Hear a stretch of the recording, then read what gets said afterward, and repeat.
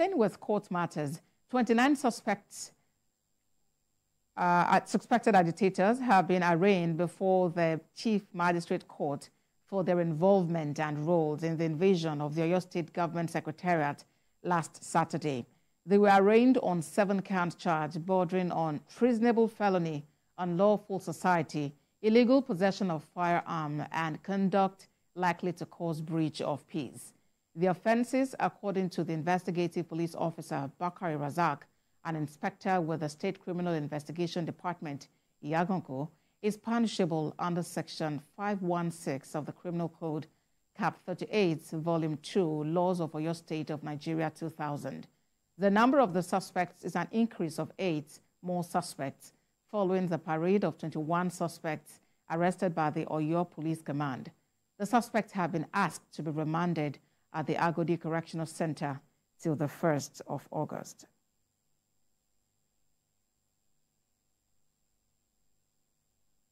TVC News senior reporter Olade Oyewole joins me for more updates. Olade, the police paraded 21 suspects on Tuesday, but are now arraigning 29 in connection with the invasion of the Oyo State Secretariat. Walk us through the case.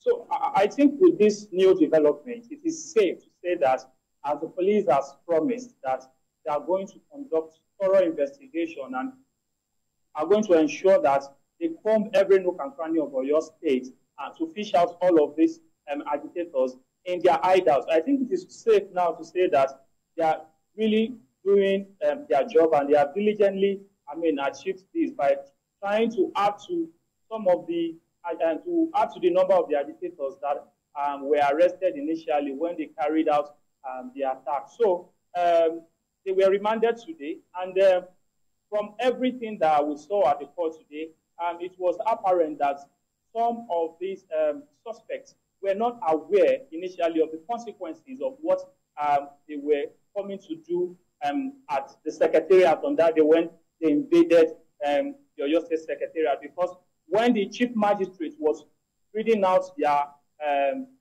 offenses and the possible consequences of their offenses, one of them collapsed in the court of law, and it took the intervention of people that were around to revive her back to life. So that is what happened at the court today. So we await the possible judgment from the magistrates in August when they are when the judgment finally is pronounced.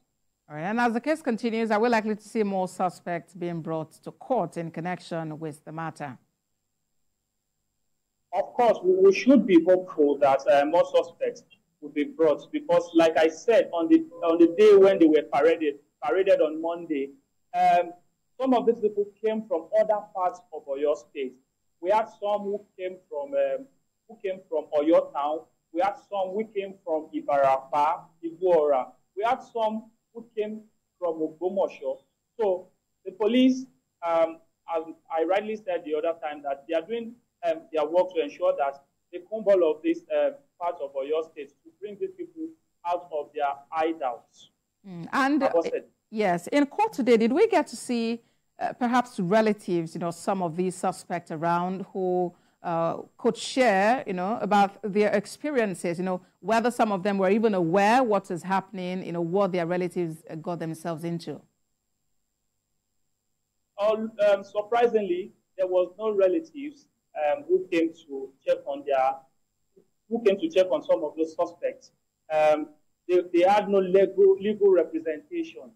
And so, like I said earlier, when they started hearing the consequences of their offense, a lot of them became, their expressions were not, looking good at all. For instance, their offenses have been classified under the Criminal Code of 516, which is liable to about, I think that's like 7 years imprisonment. And that was classified as conspiracy to commit felony, and that is liable to a jail time of about 7 years. Treasonable felony on its own is about is life imprisonment. Illegal possession of arms, that's about 7 years to also, or 10 years, or that's about 10 years or less. So when they started hearing all of this, they were not looking good. they didn't have legal representation, and no relatives came to check on them. All right, Olaide. Thank you very much for this update. Olaide Iwole for us in Ibadan, your state.